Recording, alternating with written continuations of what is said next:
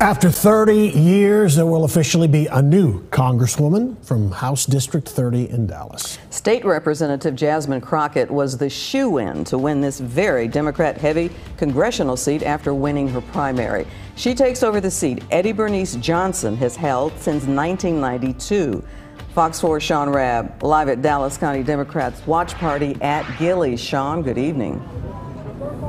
And good evening to you. We are out on the patio because there's a lot of noise inside, as you might imagine, from the party and the celebration. Hundreds of people here at Gilley's for these election results to watch tonight at this party for Jasmine Crockett, including Eddie Bernice Johnson, the Congresswoman now retiring, who's passing the political baton on to Jasmine Crockett. She was here to watch these results as well as this watch party tonight. We spoke with Jasmine Crockett before she addressed the entire audience. She talked to us about the things that she views as important as she heads now to Washington, D.C., and how she hopes to work with Republicans to address health disparities, food disparities, income disparities across District 30, which runs literally from parts of Tarrant County almost all the way to Mesquite. But the issues that are pressing that she hopes to address, she's talked about those. Let's listen to Crockett.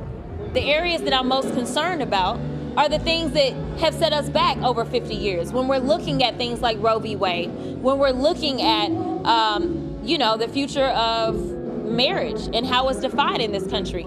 I'm looking at the progress that we made in the last 50 years. I'm looking at the Voting Rights Act and the fact that we haven't reauthorized that. And so, she talked about the importance of being able to work with Republicans and understanding what could be happening across the country tonight. All the more important to be able to work across the aisle.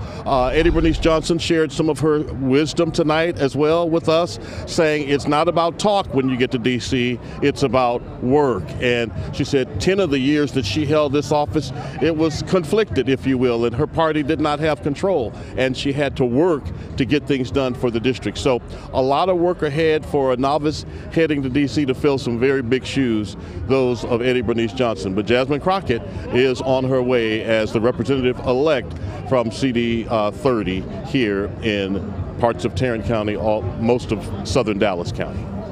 Sean, the end of an era and a new beginning. Thank you.